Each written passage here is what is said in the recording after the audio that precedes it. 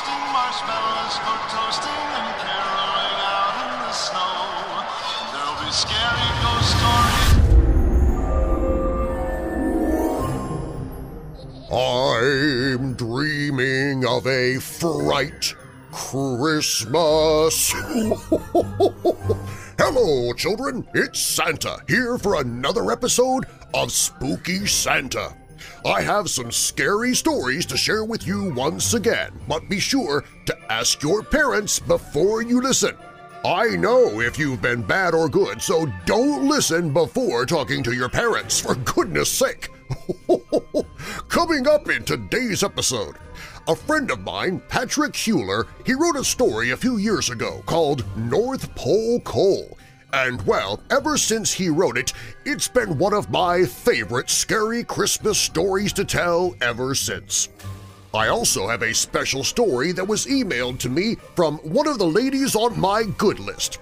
Izzy is 11 years old. She lives in Kensington, England, and she wrote a story called Ruby's Revenge, and she says that it came from a dream that she had. Or maybe it was a nightmare. And remember, if you want to write a scary story of your own, you can email it to letters@spookysanta.com, and I might read your story in an upcoming episode. But first, Christmas isn't celebrated the same way around the world. In some places, they not only get a visit from me, but also from Christmas monsters. I'll tell you some of the most notorious and dangerous Christmas monsters to be wary of during the holidays. Now, bolt your doors, lock your windows, turn off your lights, pour a mug of hot cocoa – it's magic, you know – and come with Spooky Santa for another holiday chiller.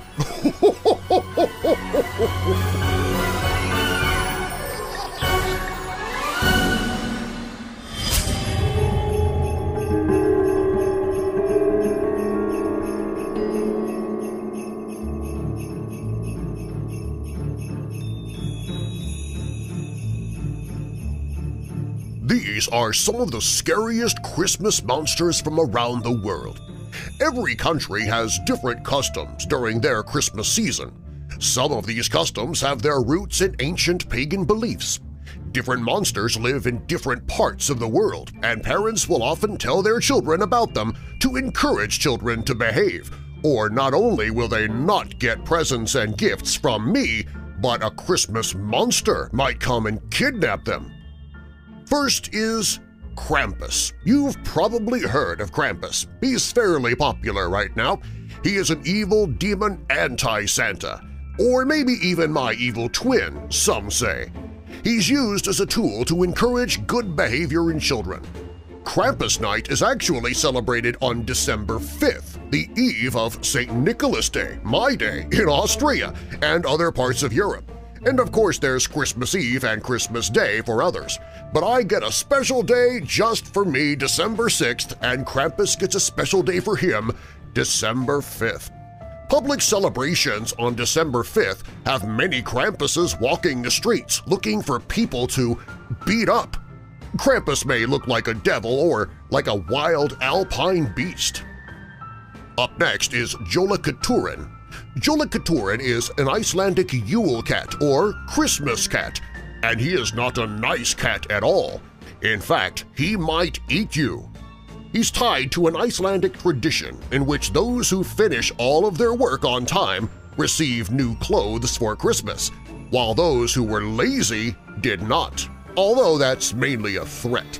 To encourage children to work hard, parents will tell the tale of the Yule cat, saying that Jólakaturin could tell who the lazy children were because they did not have at least one new item of clothing for Christmas, and these children would be sacrificed to the Yule cat.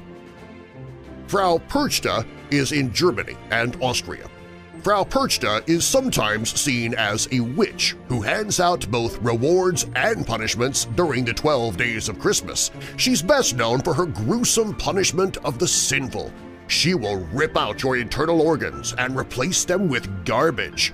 The ugly image of Frau Perchta might show up at Christmas processions and parades in Austria, kind of like what Krampus does. Hans' trap I told you about yesterday, but just in case you missed it, Hans is another anti-Santa who hands out punishment to bad children in the Alsace and Lorraine regions of France. The legend says that Hans Trapp used to be a real man, a rich, greedy, evil man who worshipped Satan and was excommunicated from the Catholic Church.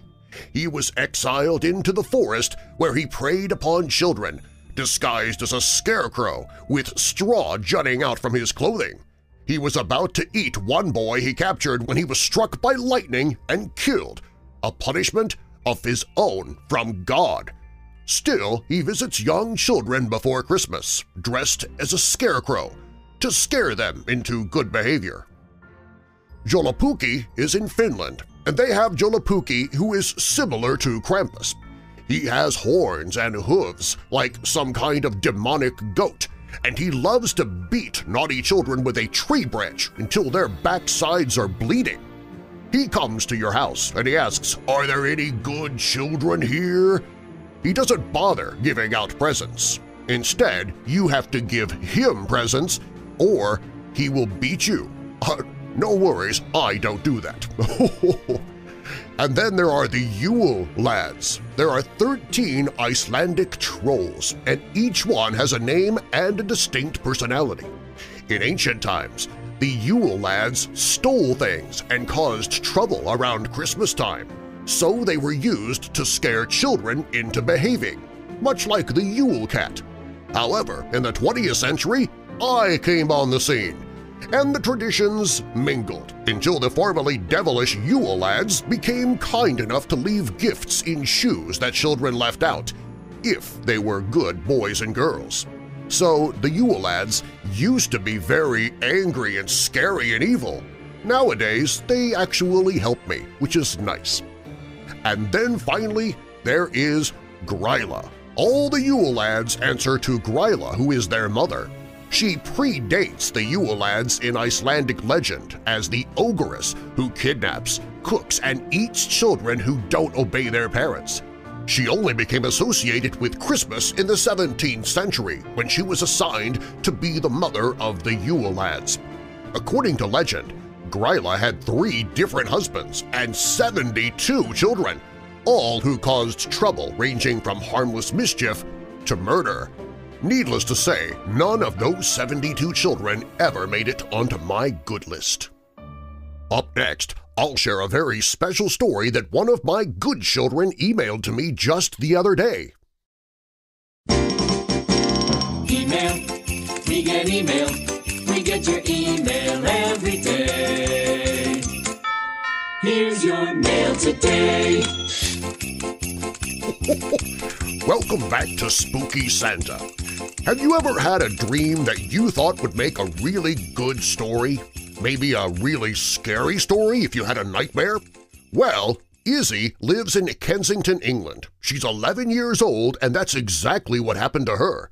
She had a very disturbing dream, and she decided to write the story down. It's called Ruby's Revenge. Here's the story. This is my story, a story that has to be told even if it's never believed.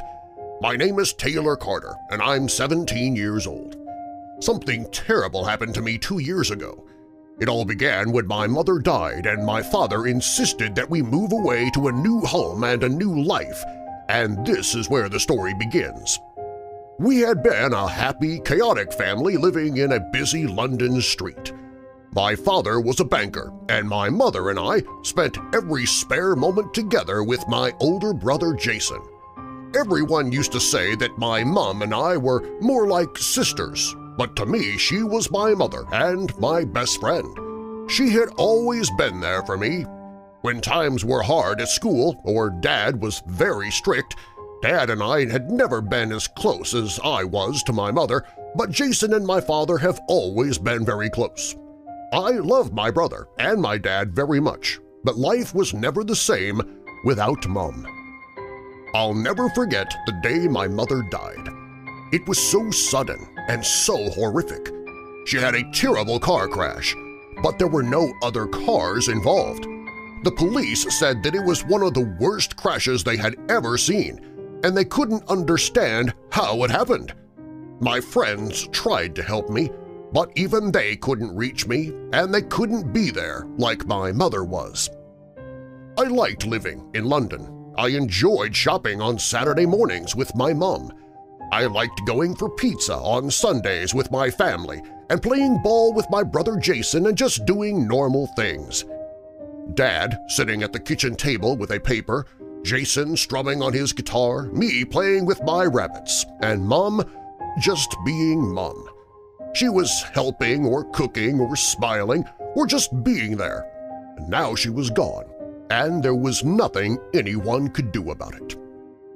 Dad packed us up and moved us out quickly. He had a great big broken heart and he was pretending to be strong. He wanted us to like the new house so much, and it was beautiful.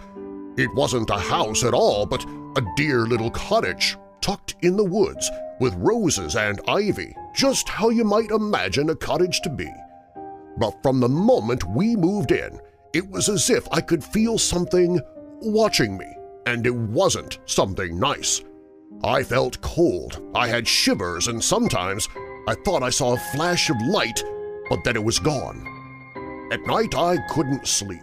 I heard bumps and mumbles, and I started to sleep with a light on every night, and then I put my chair against the door. One night I ran to Jason's room. I had heard talking and laughing, and I was very afraid. I woke Jason up, but he told me to go away and told me that I was being a stupid baby. He locked me out of his room. I returned to my room. It still smelled of new paint. I could see that Dad's light was off and he was probably still asleep. I couldn't stand the thought of yet another night lying in that bed, hearing those strange voices. I found the panic rising in my throat and I knew I had to go get a drink of water, so I crept downstairs. The voices were getting louder, and there was a strange scrunching noise like paper being screwed up into a tiny ball. The hairs on the back of my neck were standing up as I entered the kitchen. It was cold, and there they were, two old ladies taking tea in my kitchen at 1:30 a.m., with this terrible child sitting beside them. She looked about 10, maybe older. She was so thin you could see her bones, and she was wearing a white nightie stained with blood. It was her eyes that were the most terrible. I have never seen such eyes. She kept her head down, and her long, dark hair hung in clumps around her face, which was covered in sores. Who were they? The two old ladies were so warm and homely-looking, wearing old-fashioned nightgowns. Their hair, slightly graying, was falling from their nightcaps. They had rosy red cheeks and looked so real I felt safe with them. I wanted them to hold me in their arms. But the child, she was hunched over so that I could barely see her face. She was cutting and pasting and cutting and pasting and rocking and mumbling. I think she was humming a nursery rhyme over and over, faster and faster. I couldn't even look, but I caught her eyes once, and they were black to the core. I have never seen such sadness as I did in those eyes. The old ladies tried to get me to sit down, and I wanted to join them, truly I did, but, well, I was too afraid, and I was finding it hard to breathe. I stumbled back up to bed. Was this a good omen or a bad one? Every night for the next 2 weeks I went downstairs, and there they were.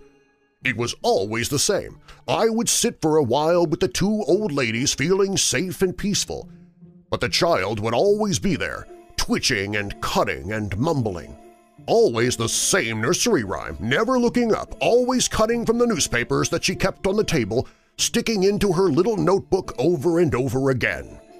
When last Thursday I went down there and instead of having tea, the old ladies were pointing to the window as if they were trying to tell me something. I was scared. The next morning, Dad suggested I went to the village hall where some of the village children were meeting up. I was excited and feeling happier that day. I was keen to make some new friends. But when I got there, it was the complete opposite. Everyone ignored me. It was as though I wasn't even there. I was just about to leave when a girl with freckles and a nice smile asked me, "Hey, why are you leaving so fast?" I sat down and we started to chat. Her name was Amelia, and she was very lovely. Her dad lived in the manor house and he knew all the history of the village from the days of the Romans. I wanted to open up to her and tell her everything that had happened in the past year, but then I didn't need to. She took me up to her dad and told him to tell me the story of the Vandervilliers who had lived in our house. And this is what he told me. In 1815, the manor was owned by Lord Vandervilliers, John and his charming wife Celia. They were so happy, and he was tall and handsome. She was petite, with blonde hair and beautiful curls. She had huge blue eyes and was known for her kindness and her twinkly smile. They'd been happily married for 6 months when she became pregnant, and nothing could spoil their happiness. They had great expectations for their child, a boy, they hoped, and they had painted the nursery and chosen the nanny. The tutor was lined up and the house was happy with a butler, the chambermaid, the cook, and the groom all humming and laughing. A big, happy house. And then she died. Celia died giving birth to Ruby. Not a boy, but a girl. And John never forgave Ruby. She, in his mind, had killed his wife, his beloved, and he hated that baby with all his heart. He couldn't even look at her, and had her sent from the house in the dead of night to a terrible poorhouse in London. The baby was never heard from again. Lord John stripped the house bare. He burned the curtains and pulled the wallpaper from the walls with his bare hands. Any memory of Celia was wiped away. Lord John eventually remarried. She was a lovely country girl named Clementine. The house was redecorated from head to toe, and nothing of Celia remained. Clementine never asked of Celia and didn't even know of the baby that had been sent away, for she would not have allowed it if she had known. She was kind, her heart was pure. She gave birth to twins, the sweetest, loveliest little girls you could ever wish for, Lulu and Tilly. Lord Vandervilliers' life was complete, until the day he received a telegram. Ruby had passed away of consumption. She was only 12 years old. Where was the body to be delivered? The telegram asked. Lord John felt no shame or pity, just relief. Her body was delivered in the dead of night in a little wooden crate with no name, and he took it with his head gardener by candlelight down to the cottage in the woods. They dug a deep, lonely grave and threw her carelessly into it. Lord John walked away, and he never looked back. The gardener, however, liked a pint of beer at his local pub. He drank a lot and talked a lot, maybe a bit too much. The story got out, but no one really knew if the story was true, but they never crossed Lord John. Many years later, Lulu and Tilly, the two lovely sisters, moved into that cottage. They had married and had children long before. They were old and widowed, and Lord John had left them the cottage in the woods in his will. The twins were jolly and warm, and everybody loved them. They sat by their fire drinking cups of tea, and they had cake, and lots of people came to visit. They fed the poor. They were good, kind people. The sisters died in that cottage, peacefully in their sleep, 1 month apart, and the cottage sat empty for many years until a long-lost nephew of Lord John inherited it and needed a place to stay, and quick. That person, of course, was my father. I was in total shock. I said I had to go, and I ran home as fast as I could. I wanted to see my brother and to make sure that he was okay. Where was this child, Ruby, buried? I had to know. But Jason was out with Dad, and I was all alone. I knew I had to do it. The pressure was unbearable. I had to look. I went down to the deepest part of the garden, just where the forest begins. I looked around. The forest was empty, but then I saw it, a mound of grass and earth where nothing grew. It was like a bare desert landscape, and I just knew that it was there. I had found Ruby's grave. I could feel it in my bones. I felt cold to my very core. I start to run, then the tears start to fall for a little girl nobody loved. For of course I knew it was her, that terrible creature who sat there night after night with her stepsisters. But what was she doing? Why was she there, and what did this mean for me? That night I went downstairs. I knew I had to see her. She was again cutting and pasting, as always. The dear old ladies smiled. I smiled back, but I could see now they were worried. I think they knew that I knew. And then I saw that they were pushing a little pad that she kept all her cuttings in over to me, and they wanted me to read it. I was afraid, but I took it and hid it in my hoodie. I crept upstairs, and what I read filled me with horror. It was full of pictures and clippings from the newspapers. Terrible deaths, freak accidents, my mother's accident. They were all in there. First, the picture of the person, and then the clipping from the newspaper. My mother's death was in there. She, Ruby, had killed my mother. I felt myself slipping to the floor. The puzzle had come together. The ghosts of these three sisters were living in this house. Every person that had died in that book had somehow been related to a member of the Vandervilliers, including my mother. And as I turned the page, I knew what I would find. There it was, my picture. I was to be next. I ran into my father's room and woke him up, sobbing and crying. I told him my story, and he was wonderful. I tried to find the book to show him, but it had disappeared. But he listened, and he held me close. "All I know, Taylor," he said, "is that this little family has been through a lot, and this isn't the right place for us. We need bright lights and the big city. We're going back to London. I can't say that I believe your story, but I love you, and something here is not right." I tried to show him the little notebook, but it was gone, and he just hushed me back to sleep. I slept with him all the rest of that night, and the next morning we were on a train to London. I've never loved him more.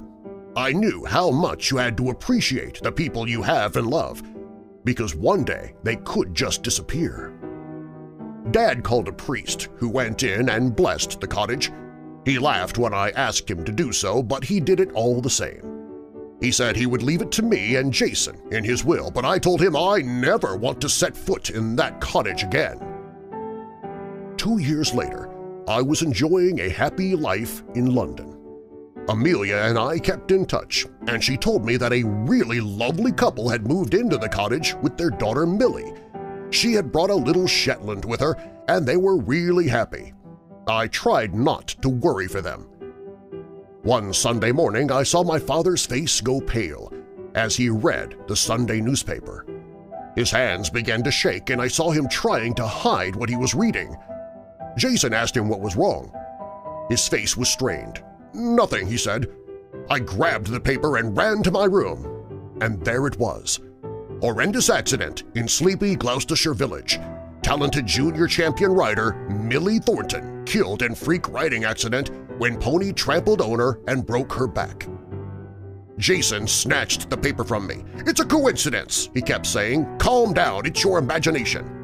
"Dad!" I screamed. "Who were they? The family that moved into the cottage. They must have been related to you. Why didn't you listen?" "They were distantly related. This is madness," he cried. "Madness!" All this happened 2 years ago, and the cottage has been knocked down. We own a little plot of land, and Dad says that he will sell it someday, but I know that he knows better. He ripped up the deeds and he burnt the papers. That little grave has found its resting place, and God rest Ruby's soul. It's hard to believe that story was written by an 11-year-old. Very well written, Izzy. Thank you so much for sharing, and if you have another dream, you need to write it down. You have a future as an author. Up next, I'll share one of my favorite holiday stories. It's called North Pole Coal. That story is up next.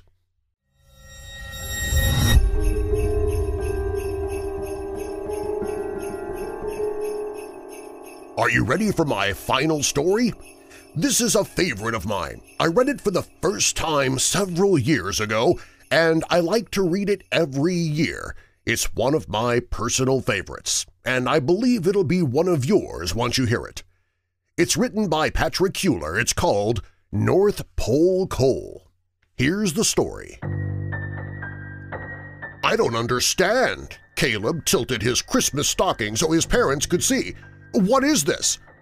His parents didn't answer right away, and then his mother said, coal. Yes, his father quickly agreed, that's what it is, coal. They sat stiffly on the couch. He stared at the strange dust. I don't understand, Caleb repeated. He was only 6 years old. There was a lot he didn't understand. Why did Santa put coal in my stocking? Because you were naughty this year, his father said. Mark, that's a little harsh, don't you think? His mother said. No, Lisa, I don't. This was something Caleb did understand. He called his mother and father Mom and Dad, but they called each other Lisa and Mark. When you're naughty, his dad said, Santa puts coal in your stocking. How was I naughty? Caleb asked. His parents thought about that for a while. Well, there was the time you didn't take turns on the swing set at daycare, his father said. Or in front of the TV, his mother said.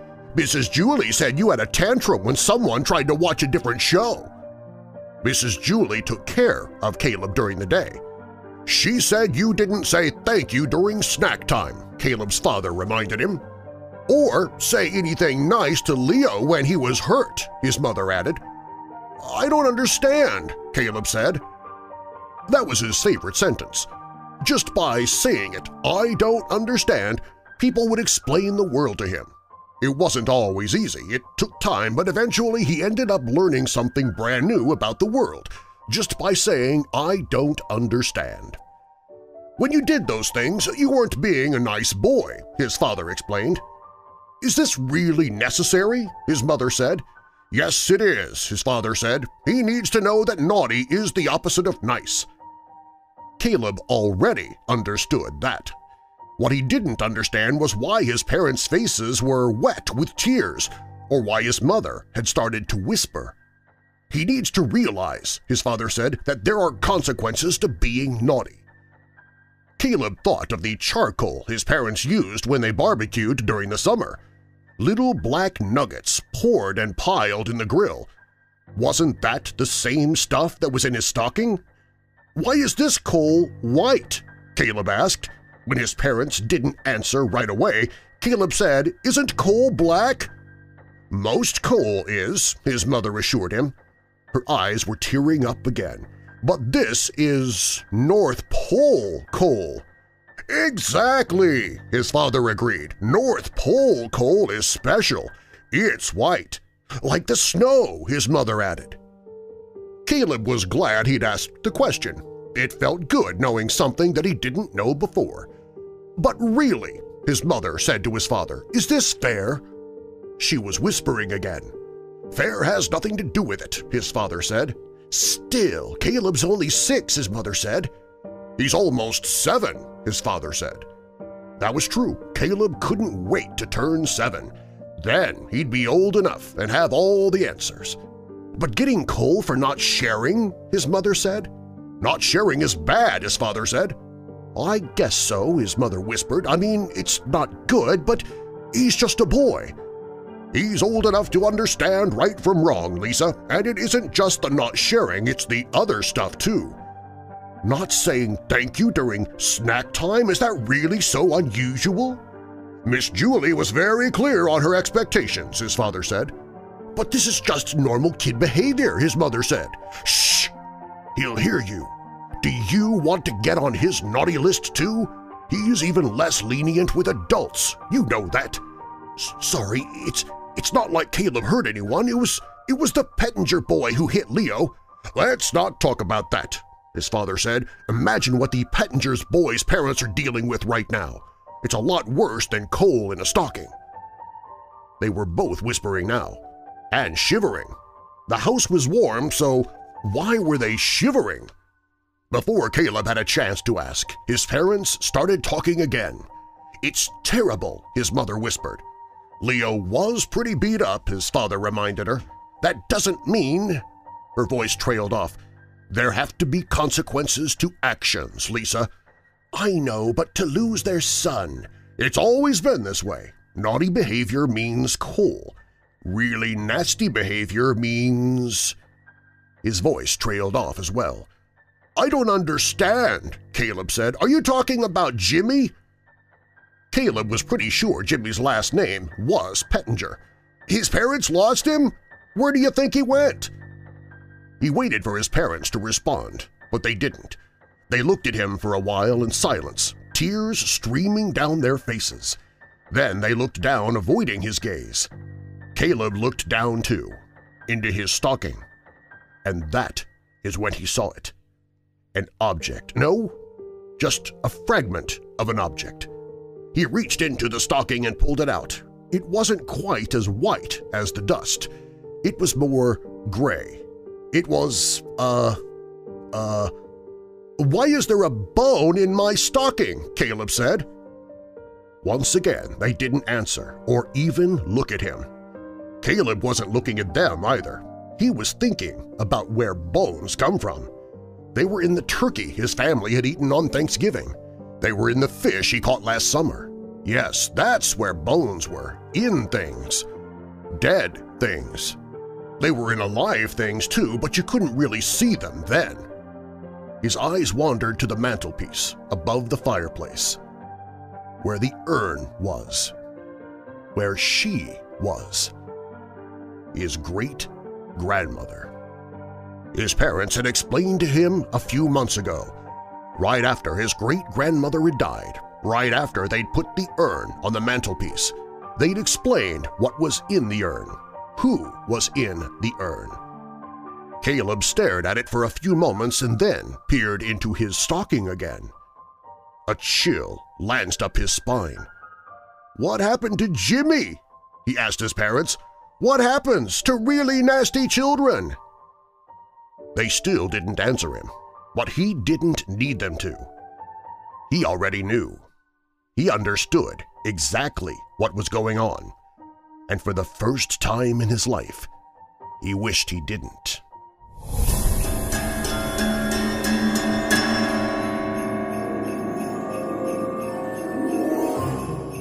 Oh, that is a creepy story. By the way, don't worry, that's not how things actually work. If you are on my naughty list, I would never do something that horrid. You might get coal, but that's all. If you're going to be punished in any way, that would be for your parents to decide, not Santa. My job is delivering presents and gifts to all the good children in the world. Well, did you like the stories I told?